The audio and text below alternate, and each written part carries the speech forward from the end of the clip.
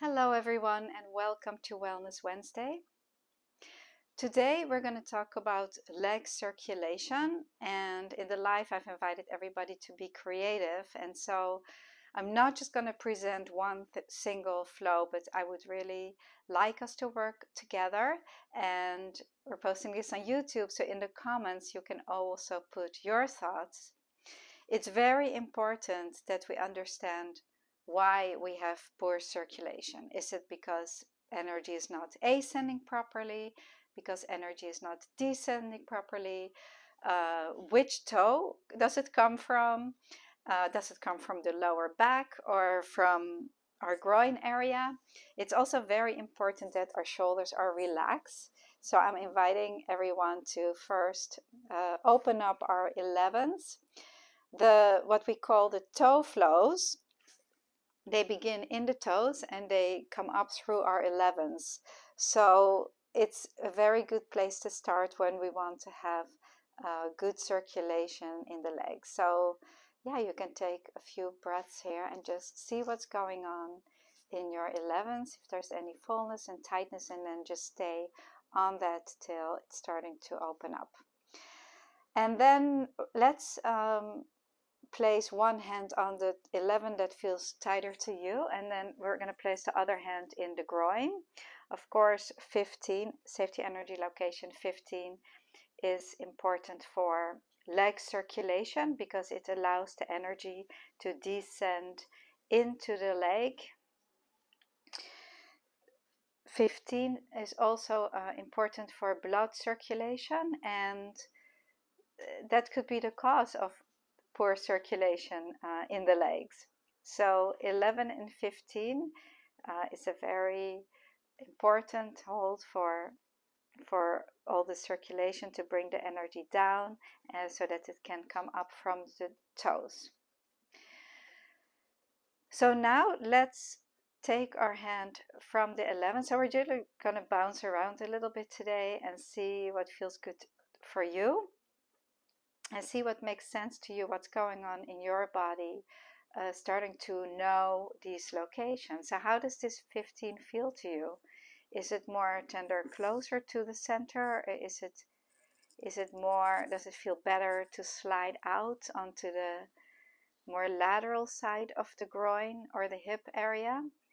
Of course, this hold is also dynamic for hip projects. The 11s help the hip, and 15 as well. So 11 and 15 is dynamic, and of course the hip is attached, the legs are attached to the hips. So this is a powerful hold to get our leg circulation moving. So now we're going to place one hand on our 15 and the other hand on the 2. So safety energy location 2 helps energy to ascend, helps the energy to move out of the legs, while 15 helps the descending energy, helping the energy to move down. So if we open that up, the front and the back right here at the hip, that's going to help poor circulation in the legs and feet. This would also be great for swollen feet, to helping the descending energy and the ascending. And then we're going to leave our hand on the 2, and we're going to take our hand and place it on safety energy location number 1. So if you're on the right side of the body, you're helping energy to ascend, to move up. If you're on the left side of your locations, then you're helping energy to descend. So again, observe where you went naturally, and that tells you what you need. We naturally go where we need to be, so it's very important to listen to that and don't overthink it and like, well, maybe I need to do the other side. No, go where you want to go first. That's very important. So also explore the 1. There's all these different energy lines that move through the 1. So this is a 1, this is 1, this is 1, and then of course we also have high 1. So really see what feels good to you. Really, you are the artist in the art of jinshin. I mean, the name says it's already, it's an art, so be creative with it and find out what works best for you.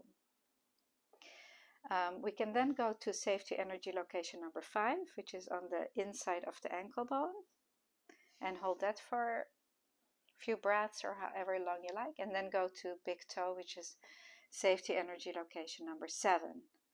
So this is a powerful little flow to get the circulation to move in the legs. So we have 15 and 2, 2 and 1, 2 and 5,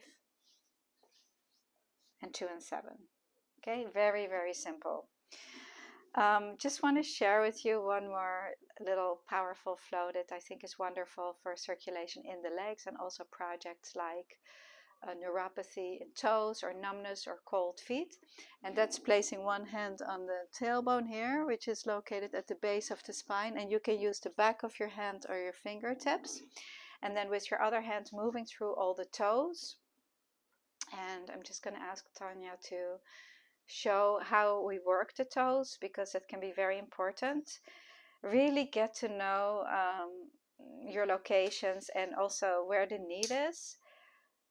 So for example, if you hold the little toe, you can really go here in the base, check the inside, check the outside, the front and the back, and see if there's any tenderness or tightness, and then hold it there. All these different parts of the toes, they have different meanings. Maybe we'll do another live stream on that. So really get to understand, and then hold it till it resolves, and that for all the toes. So hold it till the tenderness resolves. Go on where the tight spot is, inside, on the outside, back or front, or the tip, middle tip. You know, getting to know your toes. And so while you're holding the tailbone, moving through each of the toes one at a time, both right and left side, is dynamic.